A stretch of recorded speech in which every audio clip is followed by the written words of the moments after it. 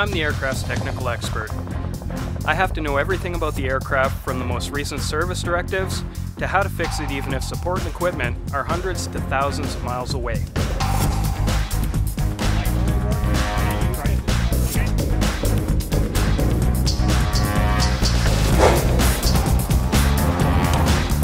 The aircraft commander depends on me to ensure all systems are go.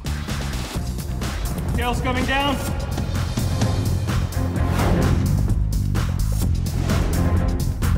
Hi, I'm Corporal Corey Edwards. I'm from Sudbury, Ontario, and I'm a flight engineer for the Canadian Forces.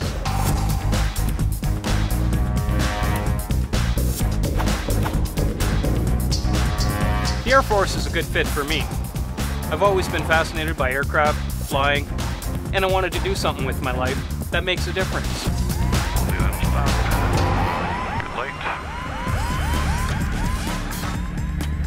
Clear right. Clear left. And I'm Warrant Officer Jacques Boucher from Lawrenceville, Quebec. I'm also a flight engineer in the Canadian Forces. As a flight engineer, I'm responsible for carrying out pre-flight inspection prior to every flight.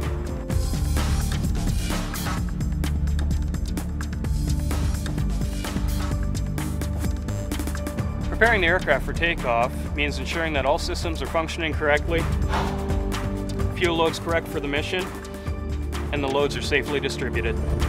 10 feet above. It's the flight engineer that provides the aircraft commander with the confidence and required information to make go or no-go decisions for the operational mission.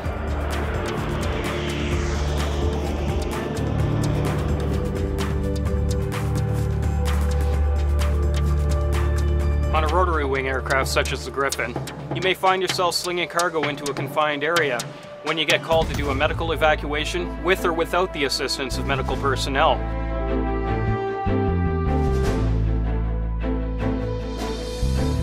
Canadian Army got you in good hands. You're out, you're safe.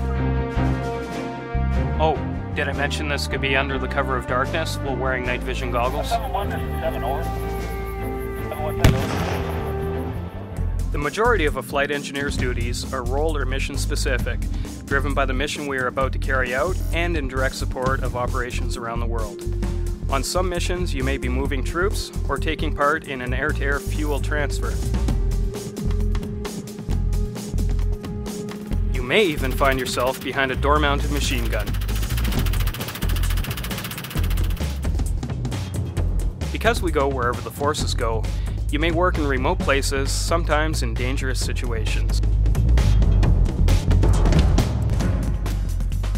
Even here, away from home base, with limited or non-existent support, it's up to you, the flight engineer, to ensure any problems with the aircraft are turned around quickly. The most rewarding things in my flight engineer career were my deployments. In '96, I went to Haiti. In 2000, I went to Kosovo. In 2002, I went to Bosnia. The sense of accomplishment once I got home was incredible. Most flight engineers start out in an aviation technician occupation and are cross-trained to gain the broader knowledge they'll need to be a flight engineer. That includes flying training, survival training, and the technical knowledge and skills to attain aircraft-specific certification. The training is extensive. It's designed to give the flight engineer the high level of technical competency and airmanship that allows him or her to act with confidence, decisiveness, and ingenuity, whatever the situation.